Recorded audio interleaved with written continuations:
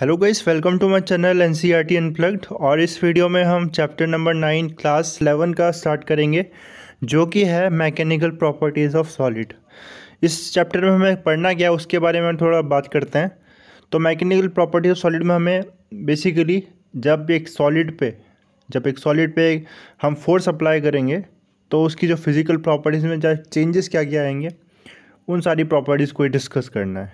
ठीक है, तो जैसे कि elasticity, plasticity, modulus of rigidity, ये सारी चीज़ें हम डिस्कस करेंगे। सारी टर्म्स हम एक एक करके डिस्कस करेंगे। ठीक है, तो ये डिस्कस करना है। तो देखते हैं फिर इंट्रोडक्शन पैराग्राफ क्या है ना। तो इंट्रोडक्शन पैराग्राफ में देखो, लाइन बाय लाइन मैं आपको एनसीईआरटी एक्सप्लेन करता हूँ, फिर स्टार्ट करते हैं। फिर in chapter number 7 we studied the rotation of the bodies and then realized that the motion of a body depends on how mass is distributed within the body। तो chapter number 7 अगर आपने पढ़ लिया है तो आपने देखा होगा उसमें रोटेशनल मोशन की बात की है।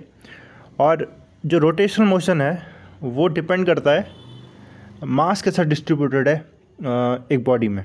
Okay, that is the moment of inertia पर डिपेंड करता है। टॉर्क का फॉर्मूला ही आपको पता है, torque I alpha, where alpha is the angular acceleration, tau is the torque, I is the moment of inertia.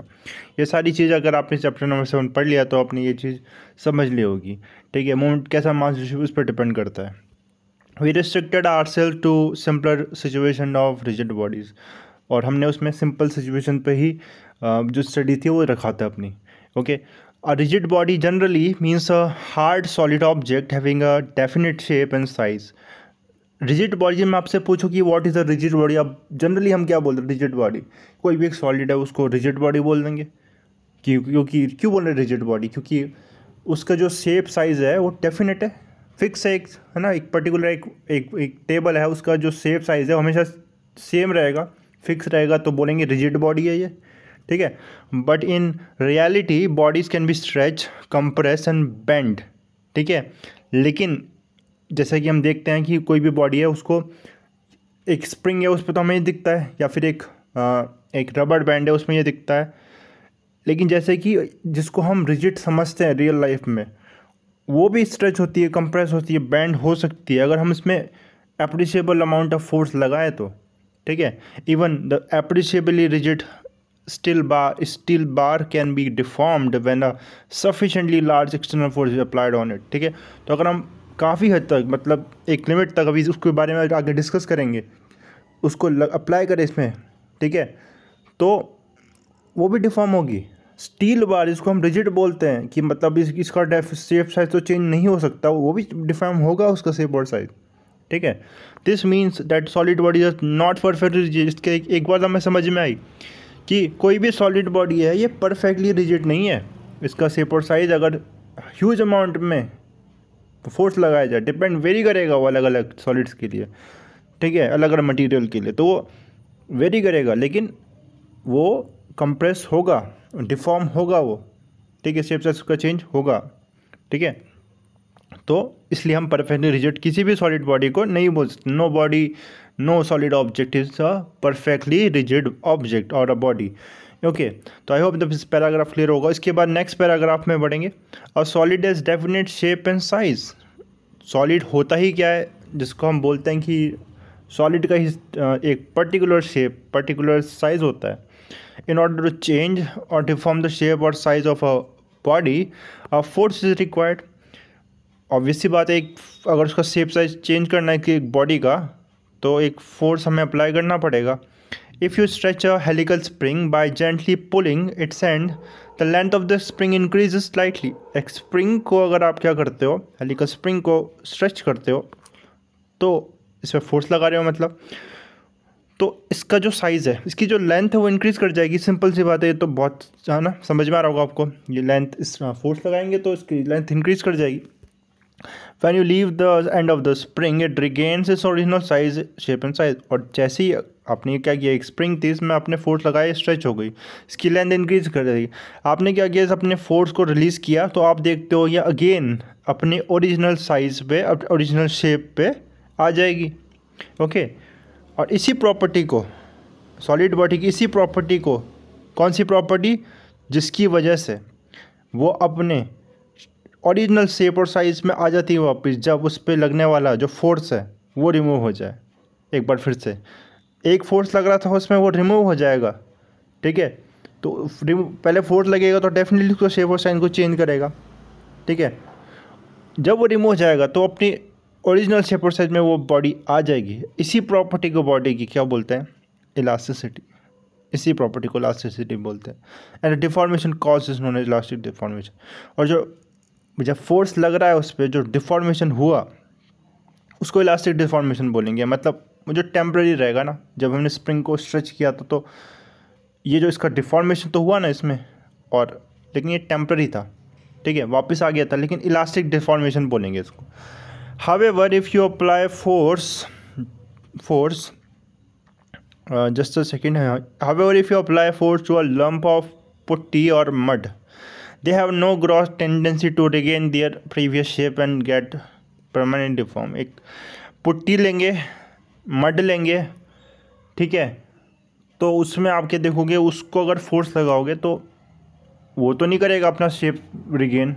जैसा आप फोर्स लगाओगे जिस नए शेप में जाएगा वो वैसा बन जाएगा, ठीक, नया शेप अक्वायर कर लेगा फोर्स लगाने पे। तो ऐसी बॉडी, इस प्रॉपर्टी को क्या बोलेंगे, है ना, हम डिफरेंस समझोगे।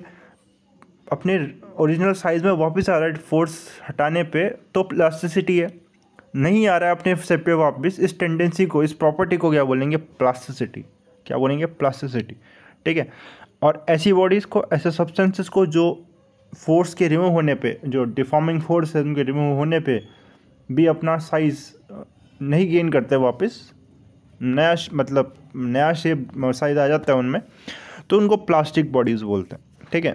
Putty and mud are close to ideal plastic. और पुट्टी और फिर से, जैसे कि कोई भी बॉडी प्लास्टिक परफेक्टली इलास्टिक नहीं हो सकती, वैसी कोई भी बॉडी परफेक्टली 100%, ठीक है, आइडियल प्लास्टिक नहीं हो सकती, लेकिन पुट्टी और मड काफ़ी हद तक क्लोज है आइडियल प्लास्टिक के। कहने का मतलब है कुछ हद तक तो इसमें रिगेन करेगा ये, है ना, माइक्रोस्कोपिक लेवल पे तो शेप को रिगेन करने की कोशिश करेगा, लेकिन काफ़ी हद तक इनमें जो चेंज है वो परमानेंट रहेगा, ठीक है।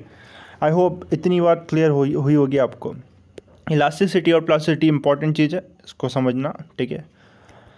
In the elastic behaviour of material plays an important role in engineering design, ठीक है। इलास्टिक बिहेवियर बहुत इंपॉर्टेंट रोल प्ले करता है, एक ब्रिज के कंस्ट्रक्शन से लेके, एक हाउस के कंस्ट्रक्शन से लेके, ठीक है, एक और भी चीज़ें, ऑटोमोबाइल्स, रोपवेज, इनमें जो मटेरियल यूज़ कर रहे हैं उसकी इलास्टिसिटी कितनी है, ठीक है, कितना वो उस पर जब फोर्स लगेगा तो वो कितना साइज़ को वापस अपने रिगेन करेगा।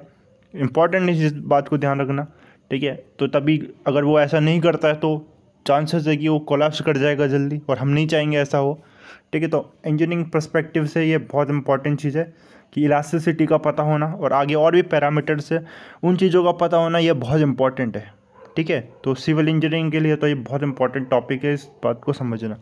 Okay, now for example while designing a building, knowledge of plastic properties material like steel, concrete essential. तो जब हम हाउस का कंस्ट्रक्शन करते हैं तो इस बात का बिल्कुल ध्यान रखा जाता है कि स्टील कितना यूज़ होगा, कंक्रीट कितना यूज़ होगा, है ना, ताकि जो घर बने वो मजबूत बने। और उस पर अगर फोर्सेस लगेंगे, डेफिनेटली उस पर फोर्सेस लगेंगे, है ना, तो वो उसको डिफॉर्म ना करे, ठीक है। वो इलास्टिसिटी उसकी बहुत सारी चीज़ें इसमें, लेकिन एक वीक लैंग्वेज में बोल सकते हैं कि उसको डिफॉर्मिंग फोर्स उसको चेंज ना करे ना, उसकी शेप साइज़ को, और कोलैप्स ना हो, है ना, मतलब उसकी वो स्ट्रॉन्ग हो, उसकी जो स्ट्रेंथ है वो काफ़ी ज़्यादा हो ना। एक फेक लैंग्वेज में मैंने बताया, ठीक है। The same is true in the design of bridge, automobiles, ropeways etcetera. ये सारी चीज़ें हैं, और इन सारी चीज़ों, ब्रिजेस, ऑटोमोबाइल और रोप में भी सेम चीज़ ये अप्लाई होती है।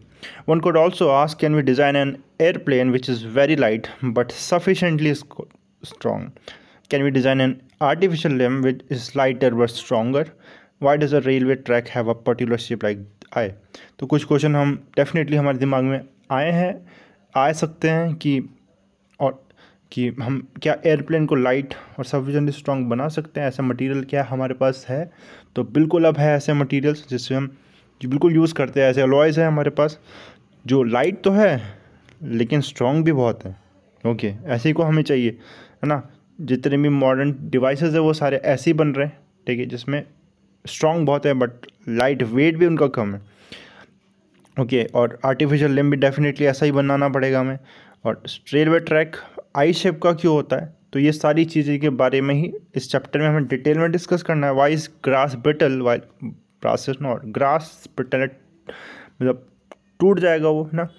तो लेकिन एक ब्रास ब्रिटल नहीं है। Okay, that is hammer two pieces और द पाउडर फॉर्म, है ना, ऐसा भी बोल सकते हैं ब्रिटल को। आपको ब्रिटल का मतलब एग्जैक्टली अगर समझना है तो ठीक है। तो ये प्रॉपर्टीज़ है बेसिकली मटेरियल्स की, तो ऐसा क्यों है इनके बारे में ही डिस्कस करेंगे। एटॉमिक लेवल पे हम बात करेंगे तब समझ में आएगा कि ऐसा, मॉलिक्यूलर लेवल पे बात करेंगे तब समझ में आएगा कि ऐसा क्यों हो रहा है, वो आगे चैप्टर में डिस्कस करना है। Answer to such question begin with the study of how relatively simple kind of loads और forces act to deform different solid body. इनका आंसर समझने के लिए हम देखेंगे कि कैसे जो लोड और फोर्सेज बॉडी में लग रहे हैं, ठीक है, वो कैसे सॉलिड को चेंज कर रहा है, डिफॉर्म कर रहा है। जब ये समझ में आएगा तभी हमें बात इन क्वेश्चन का आंसर मिलेगा। In this chapter we shall study the elastic behaviour and mechanical properties of solid which would answer many such question. और इलास्टिक बिहेवियर को, मैकेनिकल प्रॉपर्टीज को समझेंगे सॉलिड की, और इससे हमें ऐसे ही बहुत सारे क्वेश्चन के आंसर फाइंड आउट होंगे, ठीक है। तो इस पैराग्राफ में इतना ही था। आई होप मेरा एक्सप्लेनेशन आपको समझ में आया होगा। समझ में आया तो प्लीज़ वीडियो को लाइक करना, शेयर कर अपने फ्रेंड के साथ जो NCERT फिज़िक्स को समझने की कोशिश करते हैं बट उनको प्रॉब्लम होती है। सब्सक्राइब करना मेरे चैनल को फर्दर नोटिफिकेशन के लिए, ठीक है। तो और कोई भी फीडबैक होगा आप प्लीज़ कमेंट सेक्शन में बताना। Thanks for watching.